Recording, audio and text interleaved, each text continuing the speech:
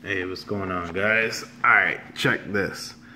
So this is the mount kits that I want to get for the car. If you look at these pics, look how much space is in that front. And they got a freaking T6 turbo there. This is their drag car, so we'll see how that works in the KA. But what do you call it? You know, pretty sweet mounts. Really, you know, they're gonna be solid mounts. But I'm just, you know, looking at that, and then I started looking at some other images that I had. So we saw that one where I'm just thinking of how much space this car is gonna have. So here goes one that they had. I mean, just look at all that space in the front, and then on the side, because I seen this car in person and it had like a 4-inch what do you call it, exhaust coming along the side of the frame rail. So I'm pretty stoked about that. So I'm about to, you know, scoop that up. I'm trying to see, there's this other picture. Oh yeah, watch this one. Yeah, this is another VQ. It looks like that's in a 95. Oh, it's a YouTube video. Let's see. Oh, and then that was the other one. I'll go back to it. Let's just watch this. We're watching a video within a video. Oh, it's a drift car. Oh, nice. Yeah. First startup. No. Alright, whatever. But anyways, you see how that thing sits. Pretty cool. But let's see. I wanted to show you guys one last thing. It was on Mazworks' car. Let's see, they had that one. Oh, you know what? It was this one here. So let's see. We'll view the image. Now, tell me what you guys see, because I'm over here, like, kind of getting all happy. I don't know if they've done an adapter or what. Oh, man, come on. What's there? Do. So, if you can kind of see that throttle body, it's a possibility that's a Q. It looks like a Q from here. You can actually see right there. Oh, I forgot this is a touchscreen computer, but right there, that's like a little lower. But anyways, right there, that is the throttle body butterfly plate. So this isn't a fly-by-wire, you know, throttle. It looks like it's possibly the Q. If it is, I am like happy.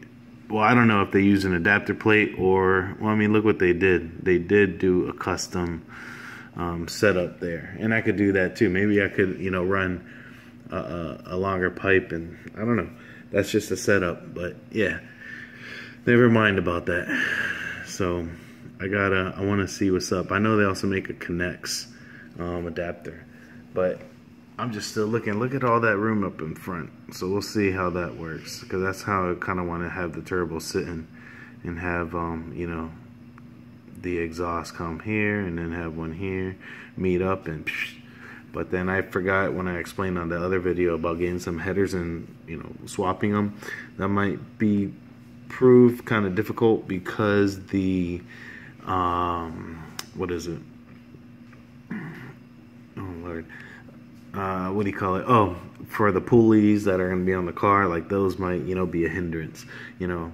But I don't know until I get it in. But I want to order up these adapters.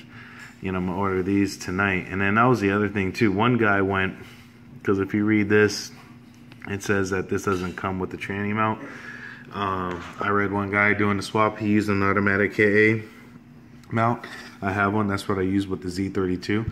And then because then there's another one, I forget who it is. It's some motorsports. They sell the mounts with the tranny, you know, mount as well.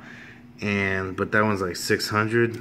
But I kind of don't like. Let me see. Swap. I'm kind of scared with the thing. Here's McKinney Motorsports.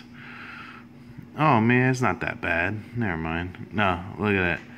But then you see, these would be a little stiff. I mean, it does have some polyurethane bushing down there, it looks like. But then you have, this. But when I'm, basically reading, I don't know. Maybe I'll put it in. But yeah, this one's 630. But I don't know. It's decisions that I gotta make. So if anyone's out there that has a MazWorks kit and use an automatic cross member from a KA, tranny brake, fucking bracket, let me know. If not, I don't know. But even so, if I get that TIG, I could do this. At least, I don't want to have to do the measurements and whatnot with the motor. At least if I get the MazWorks, then I can work on making my tranny mount if it doesn't, fit. I want to pick up that welder. It's gonna be pretty sweet. But all right, guys, all right. I just did a quick thing, and then I found this one. So now, what do you call it? This is look like a little no-name, kind of kit. The machined aluminum looks nice there, and then here goes, basically it's like a McKinney sports kit, but it comes with the shifter bracket that you need to get. It's like a Asian knockoff. They probably bought the kit and did it. Same thing with Godspeed. But you see, this is where I tend to lean towards these products. People are like, oh, this and that, you get what you pay for. Now, this is just metal.